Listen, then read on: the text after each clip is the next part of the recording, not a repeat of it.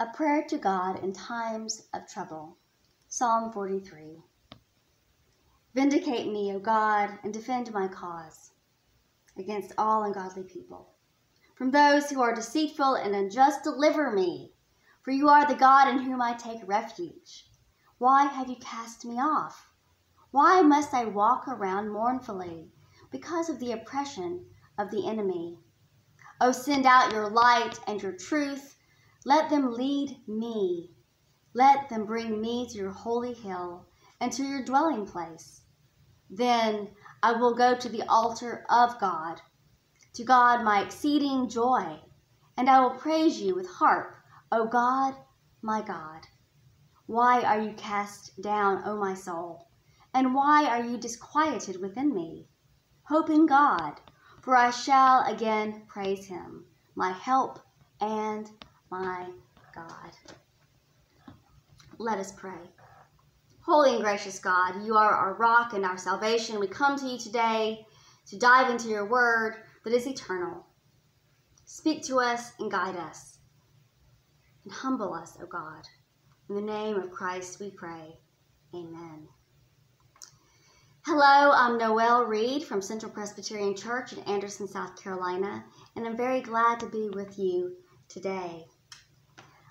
I bring you the words of encouragement for today, and I started off by reading Psalm 43, which is a prayer of lament for times of trouble to God. So I want to take a few minutes to talk about what lament is and its place in our lives as God's faithful people.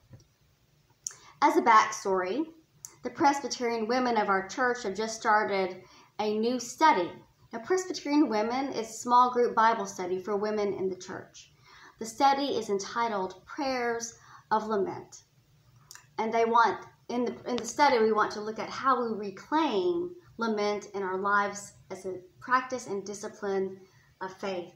So over the next 9 months, they'll be looking at communal prayers of lament, personal prayers of lament for the world and for ourselves.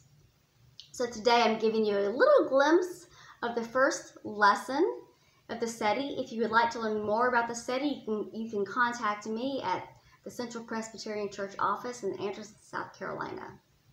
Now, the topic of prayers of lament is one indeed worth talking about and enlivening the conversation. A lament is simply a prayer to God grounded in Holy Scripture, to God to help coming out of our deep sense of despair and pain and suffering. It is a spiritual response to real suffering and total helplessness and utter deep despair. In fact, over the 150 Psalms in the Bible, a third or 50 or so of them are Psalms of lament. The Bible takes seriously what it means to lament out of the human condition to God. We have the book of Lamentations in the Bible. It is a look and comes out of the experience of God's people's despair when Jerusalem is destroyed. We also have Job, who loses everything yet is faithful to God to the bitter end, not giving up, not losing faith, but calls out to God with pleas of come and help. Save me. Let this pass. And then we have examples of our Lord Jesus Christ uttering prayers of lament. In the gospel, when he utters the prayer, Lord, let this cup pass from me, is a prayer of lament. And then we have our Lord and Savior Jesus Christ uttering a prayer or psalm of lament from the cross when he says, my God, why have you forsaken me? He utters the words of Psalm 22. Now, lament is not whining or a self-indulgent pity party. It is a faithful response to life in all of its brokenness and all of its sadness. It's not a response to something that we have control of. When our lives are blessed, we turn to God with thanksgiving and gratitude and praise. But what happens when life goes off-road, goes rogue? and we have the presence of chaos and brokenness and suffering and darkness and death. We cry out in pain, don't we? The words of Psalm 130 ring in my head often. They read, "Out of the depths I cry to you, O Lord. O Lord, hear my voice." You see, lament gives us permission to feel what we feel and to bring it to God in whom we trust. In God's time and in God's way, God answers our plea. How long, O Lord? How long? Prayers of lament are as timeless as the ocean. They bring about change and peace and hope within us.